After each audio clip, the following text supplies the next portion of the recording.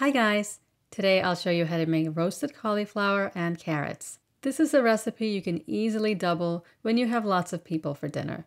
First, heat your oven to 425 degrees Fahrenheit or 205 degrees Celsius. We'll need a baking sheet to roast the vegetables. I'm using 1 head of cauliflower, about 2 pounds, 900 grams, and 5 medium carrots. This will give you 4 to 6 servings.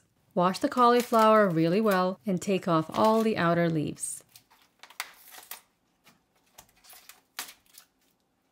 Cut off the stalk. The florets should be cut into bite-sized pieces.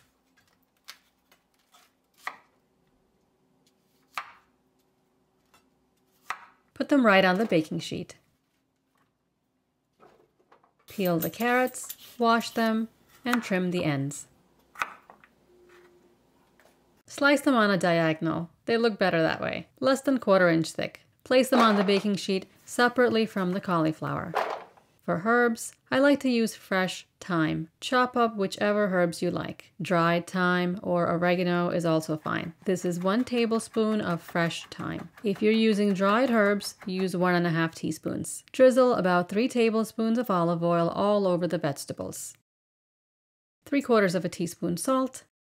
1/2 teaspoon ground black pepper,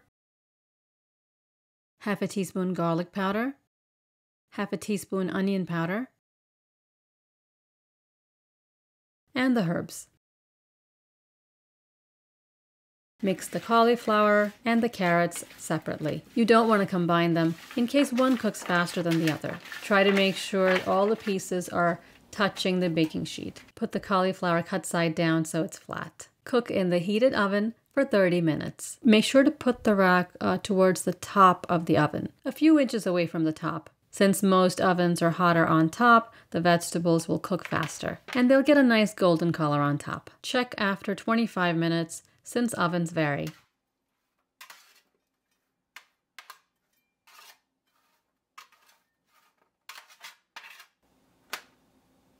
Taste and make sure they're tender. They're yummy, they're perfectly cooked. The top of the cauliflower gets a little brown. It almost looks like Parmesan cheese, even though we didn't add any. By the way, you can sprinkle grated Parmesan all over and put the baking sheet back in the oven for a few minutes. Add more salt if you like, and then mix the vegetables together.